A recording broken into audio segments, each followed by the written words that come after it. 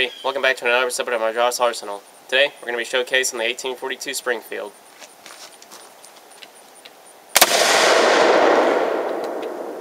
The 1842 musket, more properly known as the U.S. Model 1842 musket, was a .69 caliber musket manufactured by the United States in the 19th century.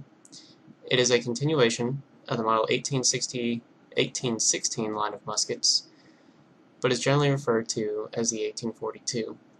It saw service from 1844 to 1865, and it fought in the Mexican-American War as well as the American Civil War. The majority of the 1842 muskets were produced at Springfield and Harper's Ferry, with a total approximate number of 275,000 muskets made between 1844 and 1855.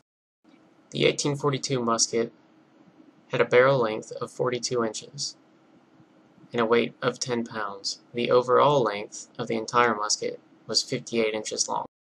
The percussion cap was introduced in 1820 and utilized a percussion cap that was fitted over a nipple and, when struck by the hammer, sent a spark, much like a flintlock, down the hole and into the main powder charge, sending the bullet forward through the barrel. It was a lot more reliable and a lot faster than the old flintlocks, as demonstrated in these next two videos.